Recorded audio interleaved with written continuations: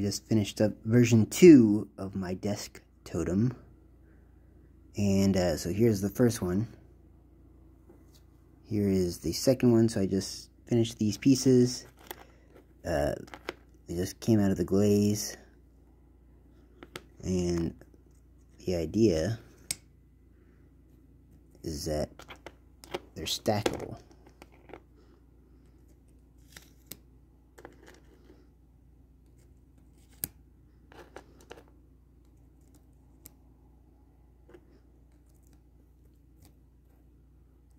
And usually I would make a cap like this one actually, which could fit on here.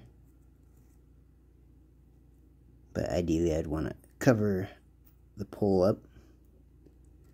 And then this is just a piece of wood, and I drilled a hole in, somewhat crooked, but ideally it'd be a nicer base. And, you know, the idea is you can change them out.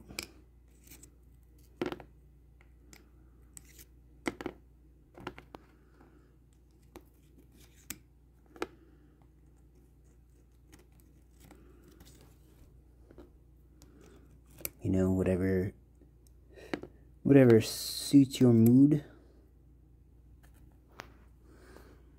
Now, the shapes aren't all that inspiring, but they're flatter than these ones, so I just wanted them to lay down better, which they do.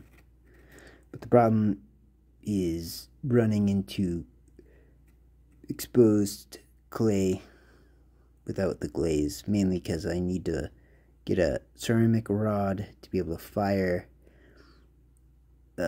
sideways so I can glaze the whole thing. But since I don't have that right now, this is what it's going to look like. So, what do you guys think?